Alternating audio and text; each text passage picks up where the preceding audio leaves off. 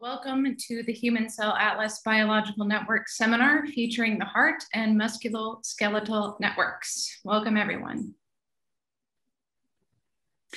So the seminar series goals are to increase the biological network visibility and to spark new opportunities for collaboration and engagement.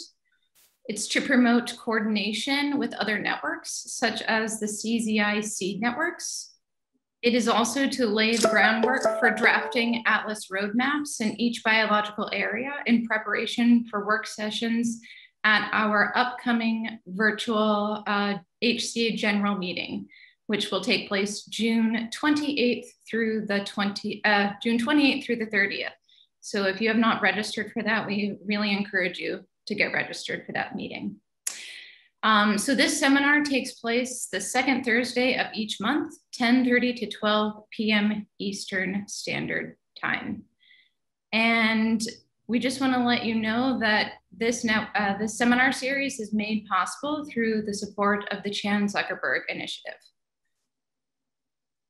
So if you have questions throughout the seminar, we encourage you to submit those questions using slido.com /HCA Bionetwork, or you can also scan the QR code up at the top right. You can also submit a question at any time by going to the Q&A tab, which we have circled here in red. So questions with the most votes will be prioritized. So even if you're not asking questions, we encourage you to vote on questions. So we'd like to have you participate in a very quick survey here. So please go scan the QR code. And the first question is, what would you like to get out of this seminar? So I'm going to give everyone 15 seconds to let us know what they would like to get out of today's seminar.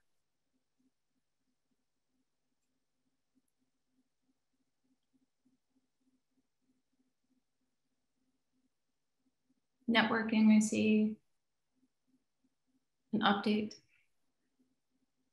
Potential collaboration, these are all great. Great, so keep those rolling in. The next question that we have for you is, how did you hear about this seminar? And it's really important for us to understand how we are reaching out to folks. So please let us know, because we will tailor our communication strategy based on the responses here. So it looks like a colleague or friend is taking the lead, but please continue responding. And then the last question that we have for you is, are you a part of any of the HCA Biological Networks? So the great news is, if you are not part of any of the networks, you have the opportunity to sign up at the end of our seminar today. So stay tuned on how to do that. All right, so the seminar format, we're going to have a 15-minute talk by Jonathan Seidman, followed by a 5-minute Q&A. Then Christopher Buckley will give his talk, again, 15-minute talk, followed by 5-minute Q&A. And then we will go into our breakout sessions. We will post the Zoom links of the breakout sessions right before going to the breakout sessions.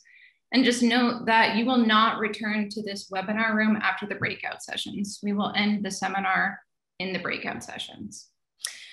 So with that being said, I want to welcome Jonathan and turn it over to my colleague, Ellen Todris, who will give a brief introduction. Ellen. Yes, hi everyone. We're very happy and grateful to welcome Jonathan Seidman.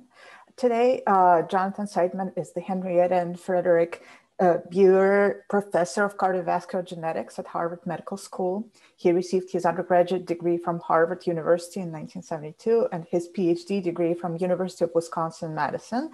His postdoctoral studies were carried out in Dr. Philip Leder's laboratory at the National Institute of Child Health and Human Development. He has been a member of the genetics department at Harvard Medical School since 1981.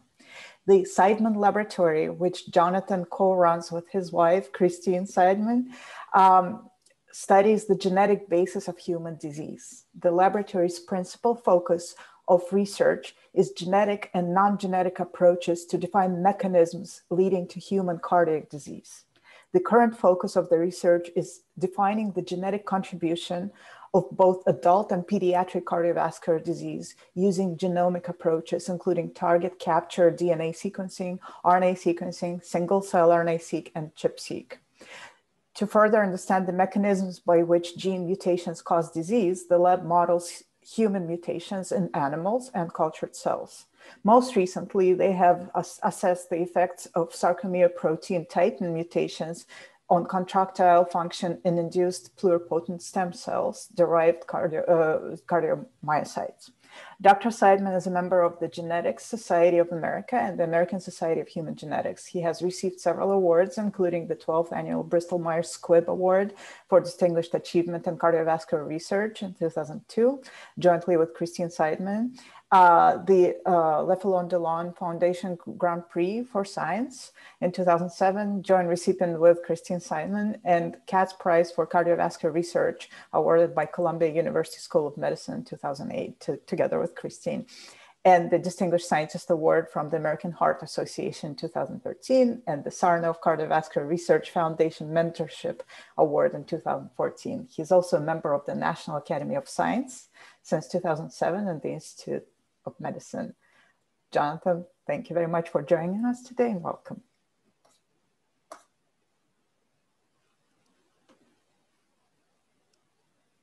Ellen, thank you very much for that kind introduction. Let me see if I can do this. Can everybody see I hope everybody can see my slide. Oh. Yes, just good morning, at least good morning here in Boston. Hopefully, thank you all for joining us. And Ellen, thank you for that very kind introduction. It did make me feel very old, but other than that, it was a lovely introduction. I think it's, as you noted, Christine Seidman and I run our laboratory together, and that's important today because between us, we're an MD, PhD. Cricket is a cardiologist, and everything I know about the heart, I learned from her. And if you have really important questions about cardiac physiology, I hope that you'll come to the breakout session and ask the two panelists who are both physicians and cardiologists and have a much better chance of answering questions of cardiac physiology than I. So that's Norbert Hubner and Michaela Noceda are directing our panelists for the breakout session. I just also wanted to point out our other collaborators without whom obviously our collection of samples and analysis of cardiac tissues would not have been possible. Okay, so just to remind you, why do we care about the human heart? In addition to the fact that as we're making a human cell atlas, we of course should include every major organ. The heart is a particularly important one. Heart failure is a leading cause of death in the United States and until the pandemic, but hopefully it will return to being, or presumably it will return to being the leading cause of death. And heart failure, it reflects a complete failure of the pump function of the heart to produce enough blood for survival. So one of the questions that we clearly have as part of the cell atlas is to understand what's the composition of the walls of the myocardium, so that we can eventually perhaps modulate some of the changes that occur in the human heart during over the course of our lifetime, and perhaps improve health. So the human heart, just to remind all of you, this is in males around between 40 and 50 years old. Males have an average heart weight of about 290 grams. Females have a slightly smaller heart, and this will come up as we think about the cell atlas. How is it that the smaller heart is compensated? That basically reflects that we believe primarily a difference in body mass. Males obviously have a slightly larger body mass, and so they have a larger heart. An important feature of the heart is that it has we all know that it has a heart rate of between 60 and 100 beats per minute. And importantly, the stroke volume is about 70 milliliters per beat. Actually, men and women have even though women have a smaller heart size, they have an approximately equal stroke volume. Their chamber size enlarges somewhat more than net. When this study started, and as I was trained in sort of my ad hoc way of learning cardiology, we really thought of initially of cardiac tissue consisting of cardiac myocytes, the contractile cells of the heart, and then non-myocytes. After a while, and we even for years called them fibroblasts, but that was clearly a misnomer. There are many other cell types in the heart, and it wasn't until the Cell Atlas that we really now have a very good dictionary of the cell types that participate in cardiac function. And I just want to tell you about how we got to this dictionary and what we hope to learn from it. So the approach that we took was to use donor hearts, or failed donor hearts. So the cardiac transplantation is perhaps, I like to think of it as really one of the very first gene therapies that have been successful. So if an individual has a genetic mutation that impairs their cardiac function or any other mechanism that leads to cardiac failure, cardiac transplantation is a solution. It's very expensive, and it's not something any of us look forward to, but it's become a major industry. And part of that process is that many donor hearts are collected. Some of those donor hearts, even though they meet some of the QC, and there is a very stringent QC. So by the time a donor heart gets to the patient, it has to be very functional before they implant that. But other kinds of failures have to do with immunoincompetence or impaired. So the donor heart doesn't fit the immune system of the recipient. And those are the hearts that we have used for this study. So we have 7 male donor hearts and 7 female donor hearts. They range between 40 and 70 years. And at 2 sites in Canada and in the UK, hearts were sampled, and we picked these 6 sites indicated here. And then each of those sites was studied. And this study started, it was supported initially by the CCIC network. It's a number of years ago, at a time when it was unclear whether nuclei or single cells would be a better way to make, to approach this type of experiment. So we actually have a hybrid of both single cells and separated nuclei. To make a long story short, I'd say that for us and in studying the heart, sort of the nuclei approach have won out, but it was unclear at the beginning. One of the major issues of using single cells is that the cardiomyocyte, for those of you who know about cell size, the cardiomyocyte is remarkably large. So this 100 micron cell, when you put it in most of the single cell devices, whether it's the chromium 10X or dropseq, it clogs up the pores. You can't separate the cardiomyocyte that way. So if we want to study cardiomyocytes, which are obviously a major cell type in the myocardium, NucSeq is clearly a better way to go. There was and remains, I think, in some circles, a little concern that some cell nuclei are more stable than others.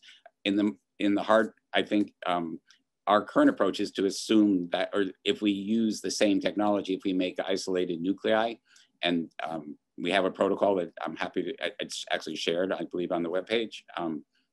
But if there are any questions about it, I'm happy to discuss it either in breakout or you could write me later. But this approach of being able to freeze tissue and then make nuclei was actually a game changer. Prior to the availability of the nuclei methodology, obviously samples had to be fresh, and it was really, really problematic getting a donor heart tissue from the operating room to the research laboratory to make single cells. And the group and the team in Cambridge really made a remarkable effort to get 7 samples, which were characterized both by single cell and by single nuclei. At the end of the day, there are 123,000 cells in our current data freeze and 360,000 nuclei. And these are divided up among 82 tissue samples. And we think that we've gotten a very nice sampling of the data. Just to give you a little more of the metrics, we think there are roughly, we're sampling between 800 and 2,000 genes per nucleus with about 2,400 UMI. There's a somewhat different distribution per cell type. I think it's important to point out that this technology, this project started long enough ago that some of the samples were studied using the chromium 10X V2 chemistry, and some were studied using the V3 chemistry. And that does turn out to be a real significant technical difference. And we've expending considerable effort trying to reduce the batch effects of those two technologies. But I will say, in my dreams going forward, and certainly as we study disease tissues, we're going to hopefully stick with one technology, because that transition was not as smooth as we would like.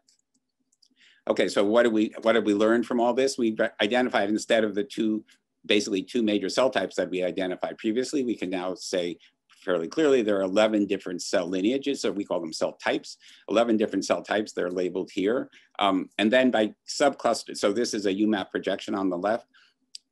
If we subcluster those, we break those up into cell states. The distinction, as you can see from the pictures there, the cell states are much less clearly defined. The borders are much fuzzier, and defining cell states, which, for example, BCM1 and BCM2 clearly are adjacent to one another, and there are cells that we find later look more like a subset of the BCM1 cell types than of the BCM2 cell types. But I think that's to be expected as we go forward with this technology. In our dreams, as we are able to study deeper or more diversity of RNA sequence, we'll perhaps be able to distinguish these cell states more precisely. But at the moment, this method does define these 65 different cell populations. There are clearly differences in cell distribution. I hope you can see it's on my slide, it's below my bar, but I hope you can see that basically if we compare males and female hearts, the male hearts and the female hearts are really remarkably similar, with the exception that there are more cardiomyocytes in women than in men. The percentage that in women is greater than in men. And this, we think, is related to the fact that although the hearts are somewhat smaller, they have larger ventricle, and they have enhanced contractility to achieve the same stroke volume. So one question that we could ask is, what's the relation? Is there any stoichiometric relationship between the different cell types in any given tissue? And having 80 different samples, we could ask, in those different samples, is there any correlation between this percentage in, say, a ventricular cardiomyocyte and an endothelial cell or a cardiomyocyte? And these are the coefficients of correlation. You can see, and I've indicated in red the ones that after Bonferroni correction, the ones that we think are statistically significant. And there's really a remarkable reciprocal relationship between the number of cardiomyocytes and the endothelial cells and fibroblasts. Maybe I shouldn't use the word remarkable. In hindsight, we can say, oh, that makes sense, because if we hit a vessel, or as we choose a piece of tissue to analyze, if we have more vessel or more endocardium or less endocardium, we'll end up with more or less non-cardiac myocytes. So the correlation there is quite good. Given that women have more cardiomyocytes, it takes fewer fibroblasts or endothelial cells or non-myocytes to replace those cells than men, even though we think that the cell size is approximately the same. So we can go and start looking at regional differences, and start to ask what are the differences in the different cell populations that we've identified. Certainly one interesting cell type is so A is for the atrial. So atrial cardiomyocyte 2 has a remarkable increase in one of the marker genes, and we've identified, and this is available in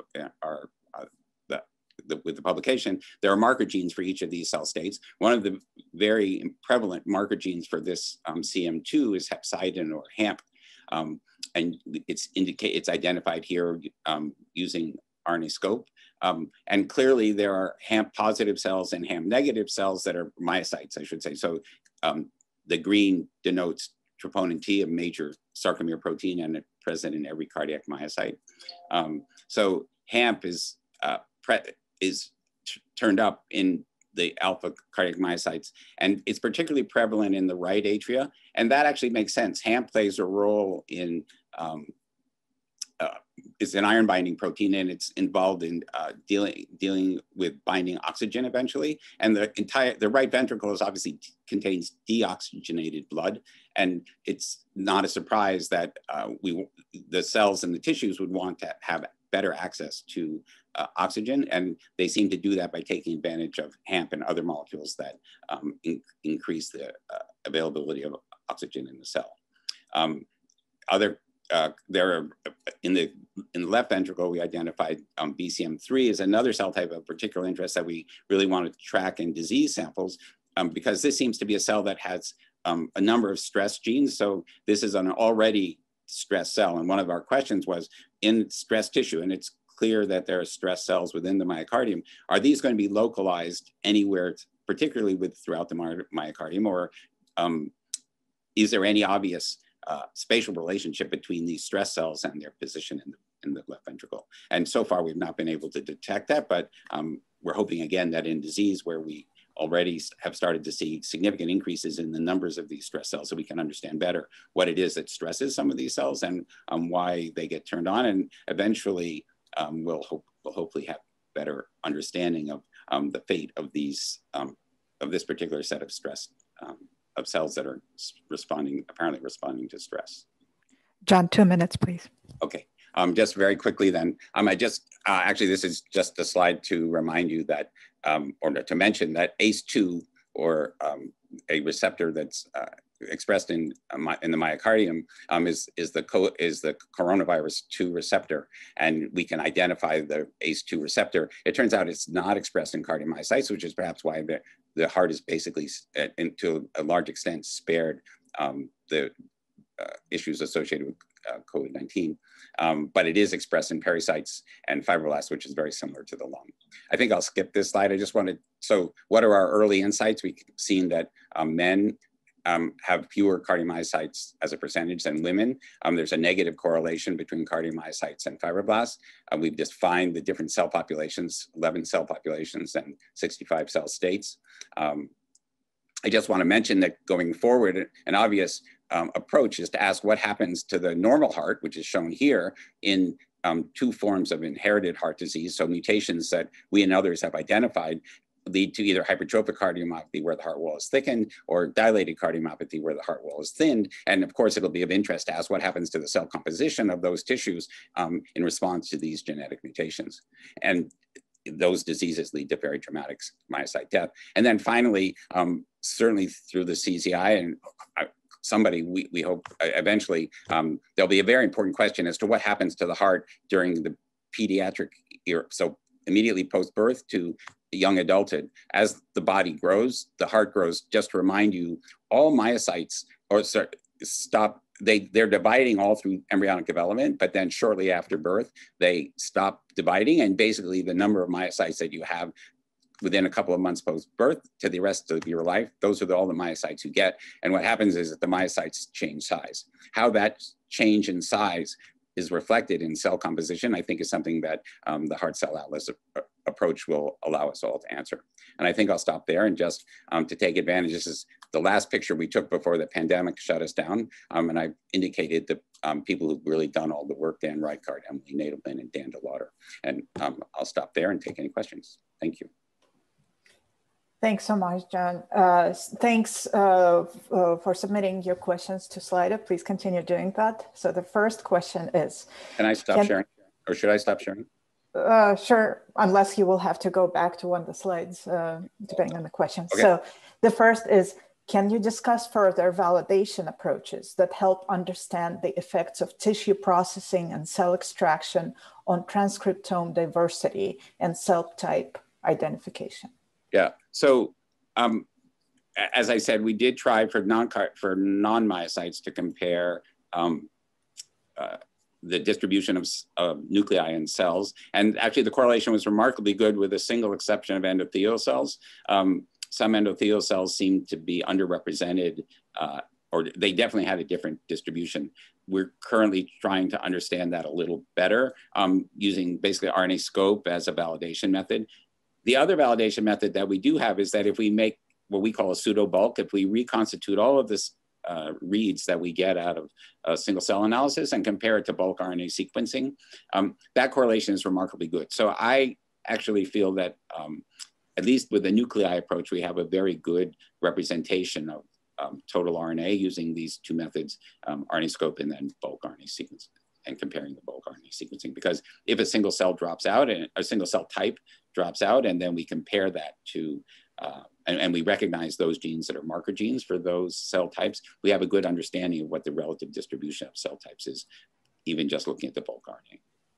Okay, great. Next question is, did you find more cell type and SNP RNA-seq data compared to single cell RNA-seq?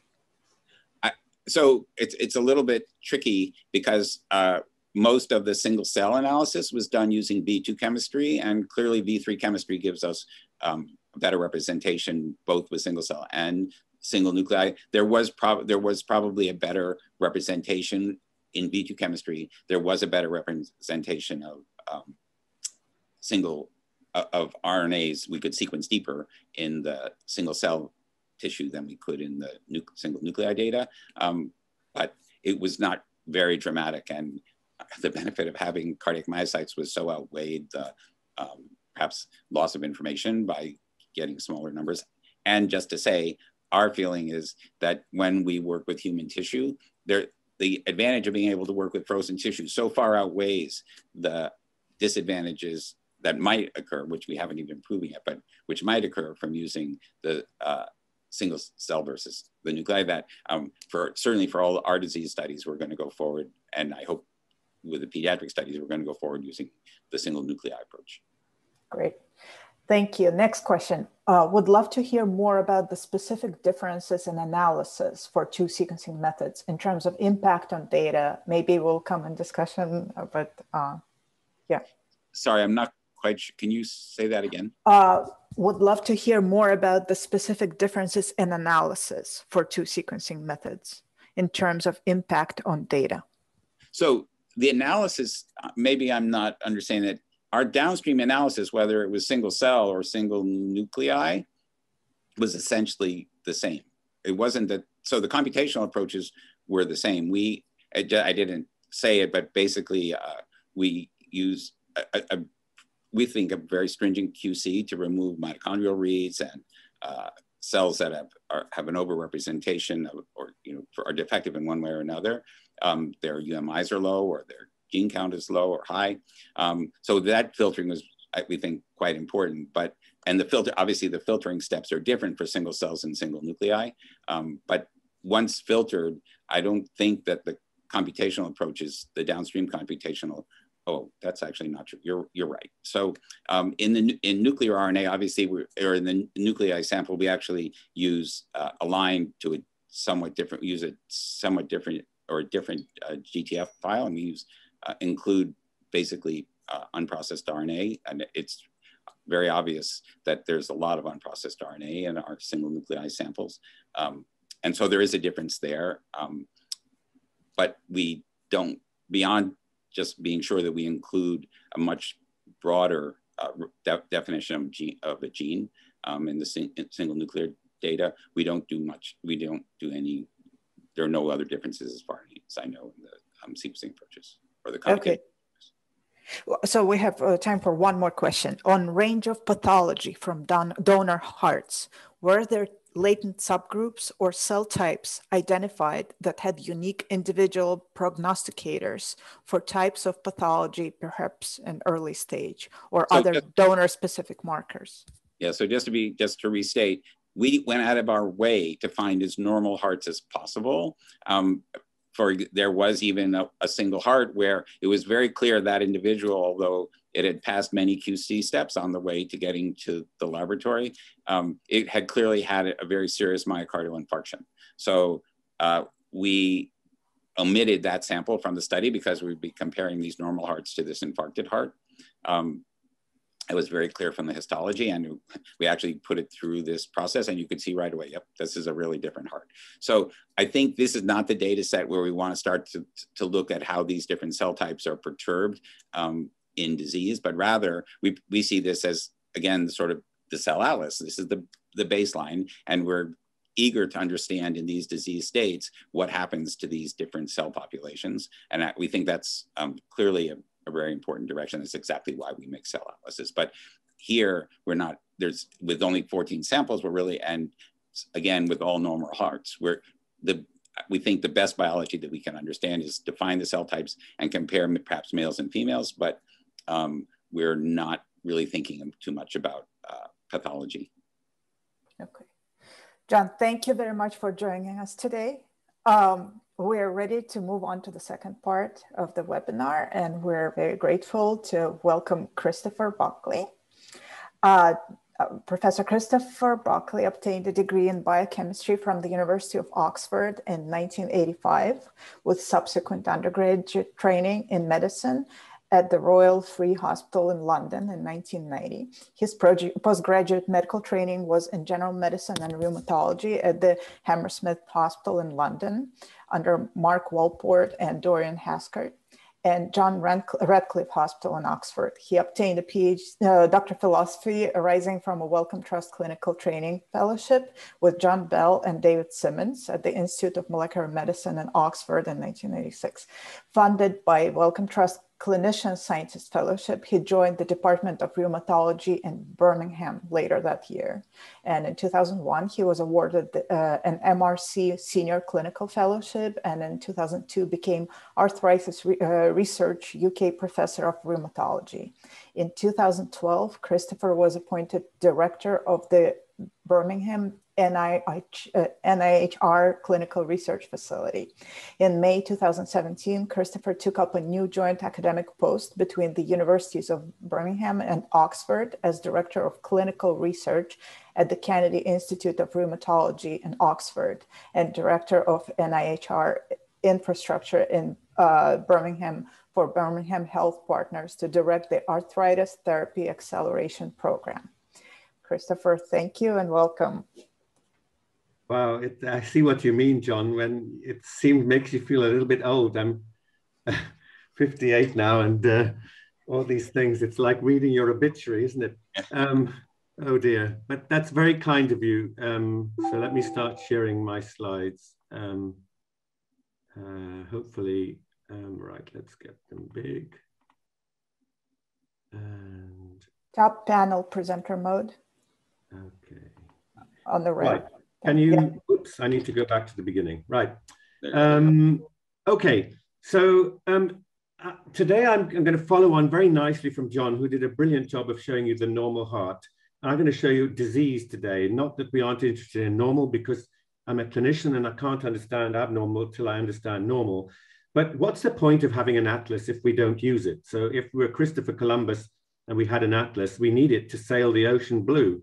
And so using this atlas, I want to try and show you today the implications of that for designing new types of clinical trials and how we will use them in the same way that hematologists have been able to utilize a knowledge of the blood atlas. But how do we do that for these diseases? So I'm a rheumatologist, as I mentioned to you, and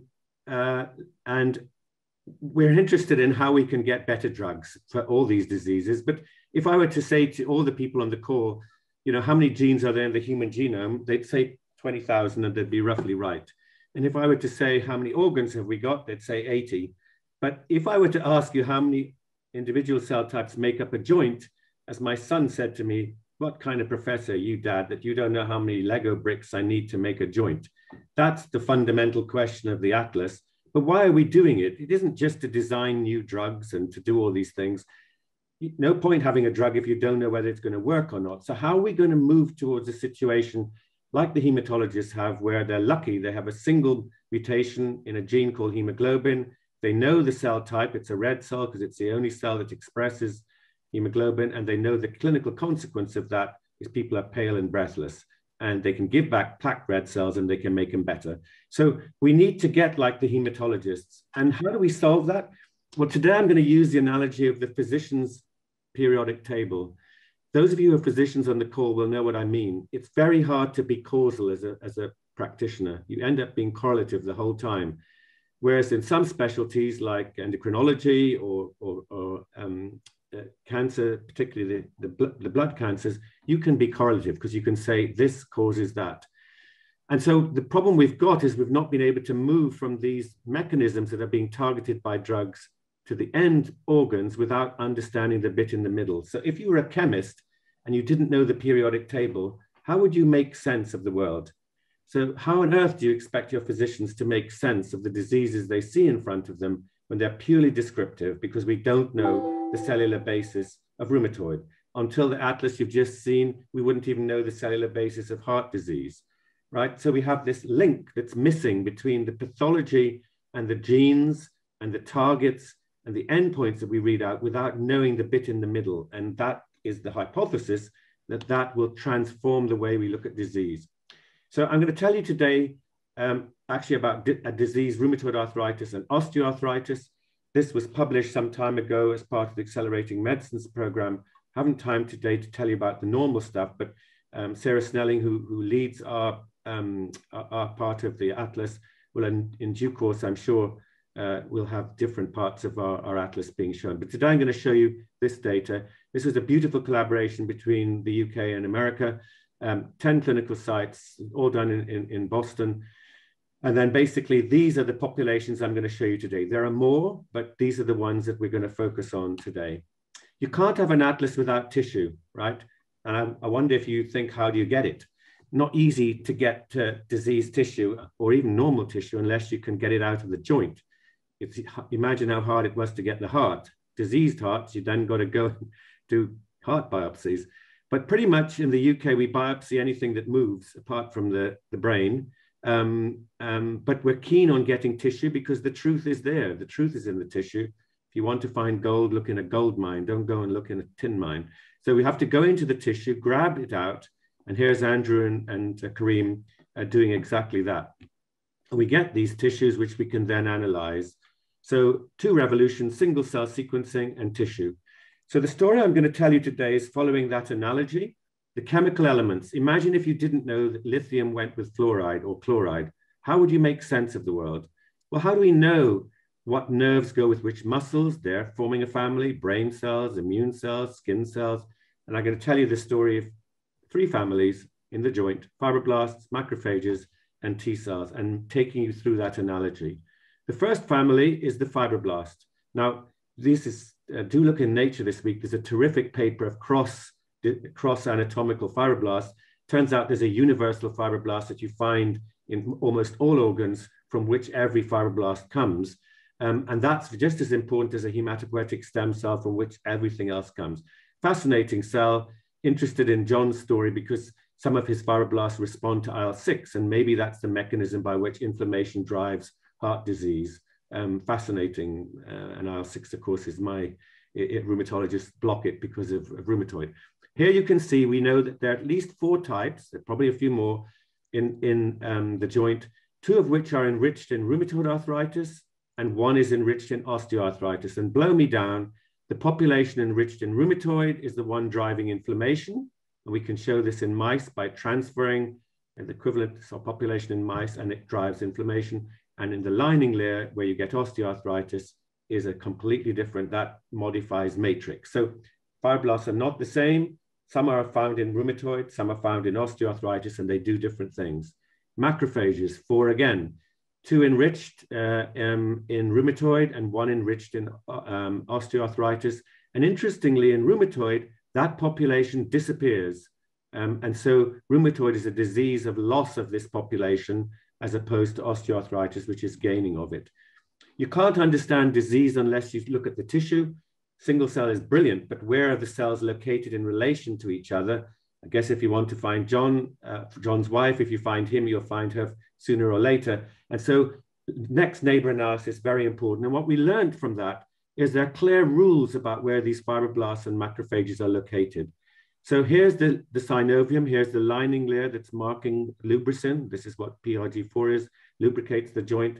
And these populations in the sublining are completely different to the lining, and never the 2 shall meet. This is a boundary as important as the right side of the heart is to the left side of the heart.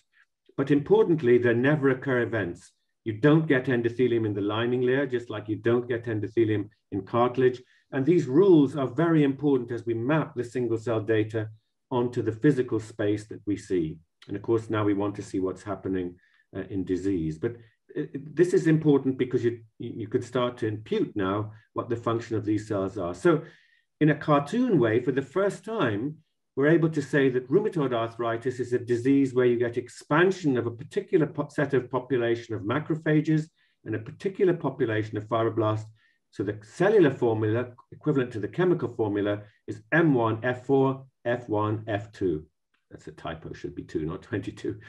So like we would have carbonate or hydrogen bicarbonate or carbon monoxide. They're all variations. And John, you put it beautifully when you said it's the stoichiometry that goes wrong in disease.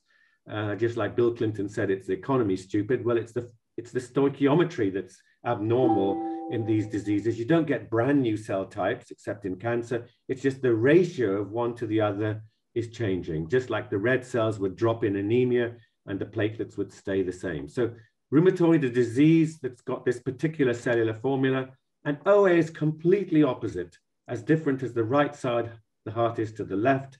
Pulmonary hypertension, very different to systemic hypertension. Osteoarthritis is nothing to do with the sublining, nothing to do with the vessels, all to do with fibrosis of the lining layer, which is expanded in this M2F4 formula.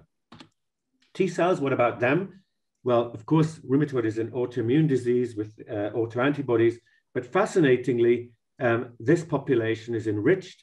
That T cell population is only found in seropositive patients, not seronegative, and not in tonsil, only in synovial tissue, and therefore potentially could be targeted now. And in fact, trials are beginning to target some of the molecules on this cell. So what we can say is, just as we have a periodic table, we have a cellular table that defines disease. I'm not talking about normal today, but it will be basically normal will be, cells aren't born with original sin, their stoichiometry changes. And so what we're seeing is enrichment of these populations of fibroblasts and macrophages, and this population of T cells. So rheumatoid is a disease of these expansions, and osteo is a disease of that expansions. So why would that matter? Well, we need to understand normal, and for another day, we'll tell you about the developing joint. This was funded by the MRC. Here are all the folks involved in that. And this is looking at tendons, as well as cartilage and bone and all the usual things. But today I'm not going to tell you about that, but just suffice to say that often, and we're starting to see this, the adult origins of disease come from the embryo. So the fetal origins of adult disease, and you recapitulate many of the ontological programs later on. So, osteoarthritis is a disease of the distal interphalangeal joints, not the proximal. And we're starting to see important differences in the cell types that you see in the different fingers, but also in the shoulders. And another time we'll tell you about our fetal atlas. So that information about the cellular basis is really critical, because now you can start to say, aha, I found a cell that I see now that's common in both the intestine in IBD, both the enthesis in spondyloarthropathy, or the synovium, and both the salivary gland. And if that cell is responsive to, say, anti-TNF, now I would have a treatment that could go across all these diseases. And the advantage of that is it allows you to do really exciting novel trial design. So you can say, I found a cell that I think is common to all. Now I can put it into all three diseases into one basket, give the drug, and see which of those diseases is responding. So, for example, rituximab, who would have thought, is useful now in rheumatoid arthritis, multiple sclerosis, and diabetes. Why? Because it's depleting a common B cell, which is involved in making autoantibodies. And so it revolutionizes the way you think about how you do studies, because now the cell type becomes the marker. The marker is the mechanism. And here's an example of the kind of really amazing transformations post-COVID as well has helped us, where we do these platform trials. This is basically running multiple arms at the same time. Birmingham delivered the first trial called the Matrix Lung Trial with 42 arms. So this is the power of Bayesian statistics. And if you give the statisticians a cell type that they know is the same, this is the annotation of Crohn's disease, ulcerative colitis, and rheumatoid, and you found a cell type in rheumatoid that now, interestingly, you find identical cell type in ulcerative colitis and Crohn's.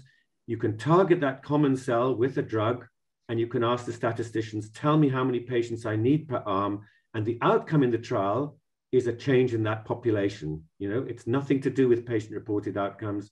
It's really hard, and you only need about 16 patients per arm to show a 50% change.